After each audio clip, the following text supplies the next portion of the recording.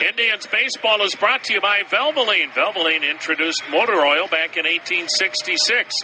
Nobody had a car, but by golly, they had Valvoline motor oil. They kept storing it in their sheds, and then about 40, 50 years later, they were able to use it. Valvoline, 140 years under the hood.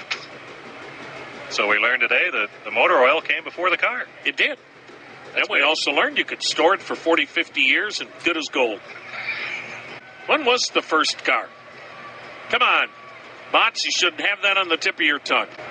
1807 was the first car? Huh? He's got to be 19, doesn't he?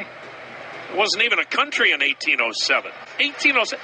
Motts, I'm talking about this country. Well, wait, Custer hadn't even been born in 1807.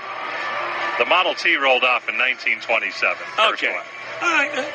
All Motts can think about is post-game fireworks with his girlfriend. Oh, no.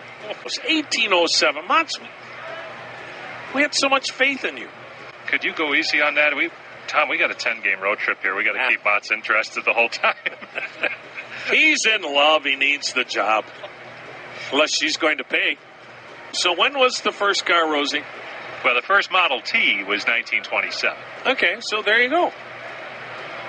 They had 51 years of Valvoline oil in the garage waiting for that baby to pull in.